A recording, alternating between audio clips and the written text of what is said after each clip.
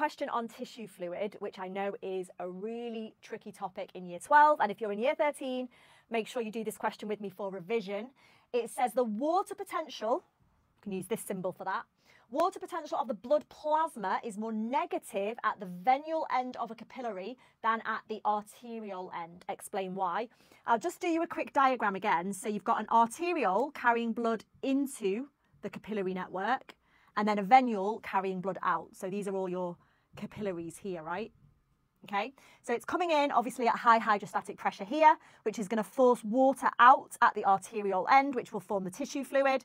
But when we talk about the venule end, we're talking about this end, yeah, where the capillary network is rejoining with the venule. Why is the water potential lower in here?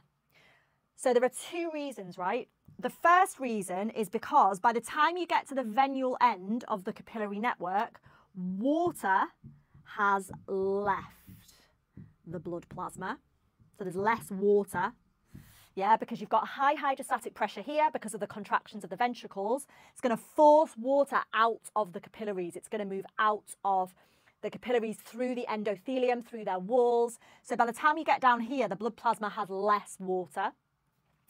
But what remains? So water has left the blood plasma, but large proteins remain in the blood or in the blood plasma because they are too big to pass through the walls of the capillaries, the endothelium.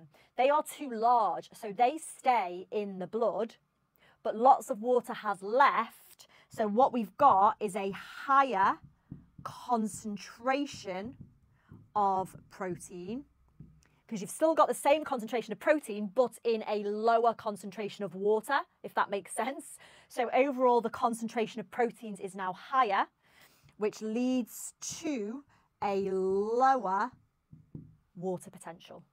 Higher concentration of protein leads to lower water potential. Yes, and that's why at the venule end, water will move back in by osmosis, because you've now got a low water potential in the capillaries at the venule end.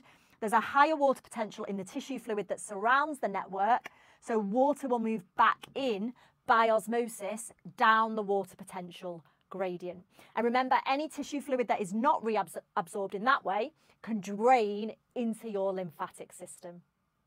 Hopefully that's been useful. Do check out my other video on tissue fluid, because these two videos kind of go together to give you the full story about what's happening at both ends of that capillary network.